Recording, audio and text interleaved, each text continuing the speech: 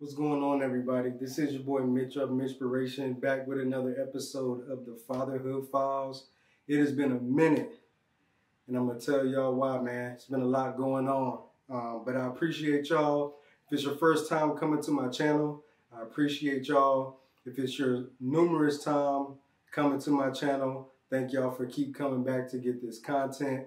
This channel is devoted to fatherhood in terms of just guidance, experience, what men really need to know to be the best father they could possibly be.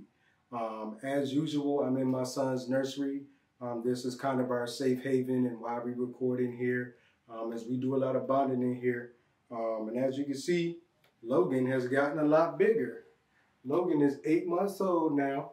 Say, 8 months old. Yeah, man, so Logan is 8 months old now. Ain't that right, bud? Yeah, him 8 months, big boy. So, man, I just want to talk about what's been going on. I kind of shared in some previous episodes that I was a stay-at-home dad due to just this economy, making sure I can keep a job has been kind of tough over the past year. But I finally have obtained another full-time position. Which is interesting because it's not even what I went to school for. I'm actually working in the marketing space right now. So shouts out to all my marketing friends out there who may be watching. But I'm enjoying it. I'm working for my local town's Chamber of Commerce. So making sure that social media, logos, all that branding, everything stays on point, man. So I've been there for about a month now. And it's been good, man, but it's been tough because I've had to navigate life, not keeping Logan all day, every day. But once again, my mom is a great resource. She holds us down. She makes sure we have what we need.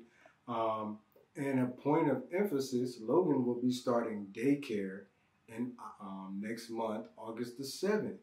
So daycare prices, y'all, out of control. Out of control. It's literally like paying another mortgage or another monthly rental fee if you have an apartment. Me and my wife, we just ain't at a space where we trying to pay an arm and a leg for daycare full time. So we did find a daycare that we like. Actually, the original daycare that we wanted to put Logan in is the one we went with. It's a nice environment. They have a lot of people who look like us there, which is a big key component for us. There's a lot of diversity. The curriculum is awesome. The things they're going to be teaching Logan, even in this young age of 8 months, is going to be great. We got to see some hands-on activities of them working with the kids with their motor skills. So we're very, very excited to see the growth that's going to take place with Logan while he's in this daycare situation. But yeah, man, it's just been a lot going on. Like I said, navigating, being back full-time employed again. The good part is my job is maybe 2 or 3 miles from Logan's daycare. So if anything ever comes up, I have access to him. It won't be an issue. And that's a blessing. That's good to know. I would rather have a shorter commute to get to him than a longer one if something were to happen. But Logan is active now. He literally went from maybe 2 weeks ago, still trying to figure out how to crawl, to boom, just active, doing it. And so, fellas, that's one thing you got to look out for. Like, what your kids may not be able to do one day, they might do the next day. So, this man is crawling. We ain't really baby-proof the house yet, so he been trying to go after certain things that babies don't need to be touching. I got a little computer desk, so he been pulling at my little surge protector and all this little stuff. So, we're definitely going to have to do better with baby-proofing the house and making sure that we're keeping Logan safe and that he doesn't put himself in harm's way. A lot of our furniture is just primarily lower, so he can get to it easier. And so moving forward, we're going to have to navigate how we're going to handle purchasing furniture and stuff, at least for these maybe 1 or 2 years while Logan is going to be super, super active. But yeah, man, Logan is doing better, man. He's sleeping more at night. He's sleeping all night a lot more consistently now, which is a blessing. He does have his moments in the middle of the night where he freaks out. But I live in an apartment. I'm on the second floor. Our third floor neighbors are so loud late at night. I don't know what their day consists of. Because, like, when I wake up to go to work, like, all the cars are gone. And then when I come back from work, everybody's car is here. So I don't know their schedule, but I get so upset and frustrated when I put Logan down to sleep, or if my wife puts him down to sleep, and all we hear is heavy feet. Like, you ain't even got to walk hard on these floors that we have. And it absorbs contact really well. So for that to be as loud and thunderous as it sounds, them folk upstairs got some monster feet or something going on, because that ain't it. Also, Father's Day has passed since we last saw each other. My Father's Day was amazing, man. Just to wake up, and like I said, for those who don't know, I've always wanted to be two things in life: a husband and a father. And I completed those things in that order. And I guess that's how it's supposed to be if you look at it from a certain perspective. But just waking up to knowing that I'm a father, knowing the biblical context of what that means, because, you know, as a Christian man, it's my responsibility to reflect how God loves me as his child with my son. You all right, bud? So the thing is, you know, I always think about John 3:16, and it says, "For God so loved the world that he gave." So those two important pieces in that first part of that scripture are love and gave. So it reminds me that giving is a huge component of what love looks like, especially for parents. And it manifests like you're giving your time, you're giving your energy, you're giving your love, you're nurturing, you're washing clothes, you're changing diapers, you're stopping babies from coughing, you're making bottles, like you're giving, like, and it has to be an unselfish form of giving, because if you have a child and you're only thinking about yourself, that's a problem. Obviously, you want to take out time to practice self-care, but that should be away from your child. But when you're with your child, you need to be focused on making sure their needs are being met. Physically, spiritually, emotionally. So every night before Logan goes to sleep, I pray for him. He'll actually be having his official baby blessing this Sunday. So I'm looking forward to my pastor actually giving an impactful prayer over his life. And we're excited for the plans that God has for him. So, you know, other than that, we can't really complain. I don't really have anything specific I wanted to talk about today. Just wanted to kind of share some updates with you guys. I'll get back on the more scheduled out, planned out content a little later. But yeah, I just wanted to update y'all on what's going on. You know, times is hard for everybody economically.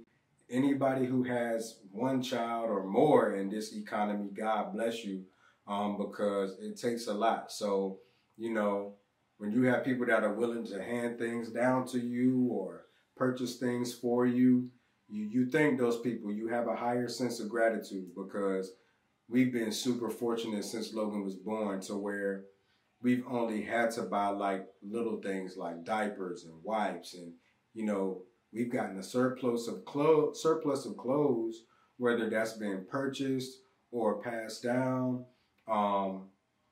And so we're just thankful that we didn't have to start from the very, very bottom when Logan came into this world. We were pretty much set up for success, and we're thankful for that. So thank you to everybody who's contributed to Logan's life financially, through necessities, through their prayers, through those moments of interacting with him. We appreciate those people. I think the one thing I'm super focused on right now is making sure that the right people are in Logan's life. And my philosophy is simply this: like, I'm not setting any unrealistic expectations with people. For those who choose to be a part of Logan's life, they will have access to him. And what I mean by choose to is calling, checking in on him. You know, if opportunities come and they volunteer, or if we ask and they say yes, when it comes to watching him, so me and my wife can have some, you know, date nights or anything like that. Like, those are the things I'm always going to be keeping track of in my mind. I know, you know, we haven't had much opportunities to be around family. So Logan got to meet a lot of my family on my mom's side not too long ago at a family function. So I'm interested and excited to see how those relationships will develop. But I'm not pressing nobody to be in my son's life. If you want to be in his life, that's great. We'll make it happen. If you don't want to be in his life, I don't really care. I'm not going to view you in any negative way. I mean, we all grown. We got lives to live. If you got the time to commit it. If you don't, that's okay. I'm not judging nobody. I'm not playing those games, man. But at the end of the day, Logan got his mom. He got his dad. And that's all, in essence, that he needs, because we are his family. He is our family. He is a byproduct of our love, so we're responsible for him if nobody else chooses to be. And so with that being said, man, that's what I'm kind of looking at moving forward. Like, who are those people that are going to come and, you know, engage themselves with Logan and build those relationships with Logan, and, you know, making sure we can trust them and trust their role in Logan's life and things like that. But 8 months goes by fast. Logan is growing every day. He's starting to mimic different movements we do. He can wave by. I don't know if he'll do it for y'all today. Sometimes he don't like being put on the spot, but if he's just casually chilling, he'll do it. But I ain't gonna put that pressure on him today. He just was in the car napping. We had to make a little grocery store run, so he's a little tired right now. But just wanted to give you guys some life updates. Let y'all know what's going on my way. Let y'all know what's going on with Logan. And like I said, I'll be coming back with some more intentional content in the upcoming weeks. I really do want to make sure that I'm not just up here just winging it like I'm doing today all the time. I want to make sure I'm giving fathers like quality information. But in hindsight, even the things I'm winging about are still important components of fatherhood, especially if you're a first-time father. And so those are the things that, you know, I want to make sure are being delivered on this channel. So with that being said, my boy is getting sleepy again. I don't want to, you know, have him in here suffering, listening to daddy. So I'm going to try to rock him back to sleep. You waking up again? You see the camera? You say hi. You say hi to the camera. Not today. It's okay, bud. But all right, y'all. Just wanted to keep it brief today. Like I said, appreciate y'all for staying with me. Much more to come. Fatherhood Files are just beginning. Trying to get back on point. So y'all keep me accountable. Comment, share, all those things. Subscribe. I'm still on the road to 1,000 followers. I know I am consistent and I get off track, but I'm trying my best to remain as consistent as I can based on where life has me. I'm definitely on that road to 1,000 followers. So every subscription helps. And I appreciate y'all, man. So with that being said, we out. Peace.